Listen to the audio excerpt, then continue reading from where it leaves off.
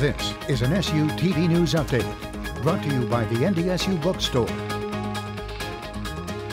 Welcome, I'm Bryn Nelson.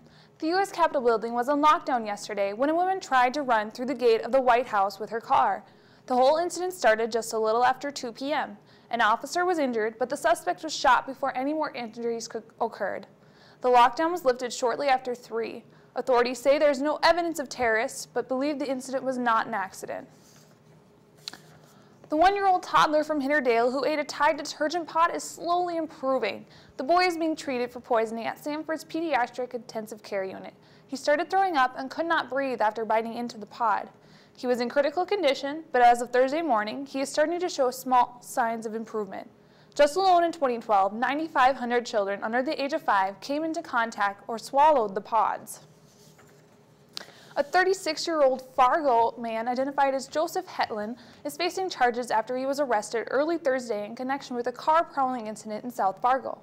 Officers were called at about 6 in the morning after a woman reported seeing a man with a backpack going through her vehicle. On the way to the call, police saw Hetland matching the description of the suspect. Hetland was detained and later identified by the caller as the man she saw. He is now facing charges of unlawful entry into a motor vehicle and possessing stolen property. The Gulf Coast area is under a tropical storm warning. From the tip of Louisiana to the Florida Panhandle, reports are coming in that Tropical Storm Karen could hit the area over the weekend. A storm watch has put in place for the West Florida coast, and storm warning has been issued for the Louisiana area. Karen threatens to become the first named tropical storm to hit the United States this year. Late on Thursday, the National Hurricane Center said that the storm was about 340 miles south of the mouth of the Mississippi River and could be at hurricane strength later on today or early tomorrow. NDSU was notified that its U.S. Army Cadets Command ROTC program will be closed at the end of 2014-2015 school year.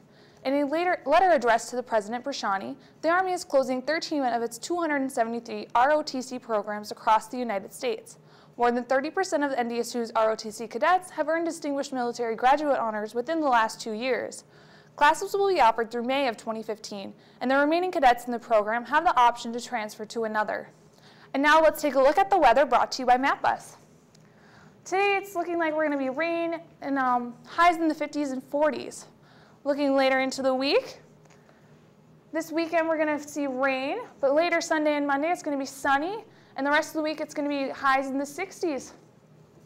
This has been an SU TV News Update brought to you by the NDSU Bookstore.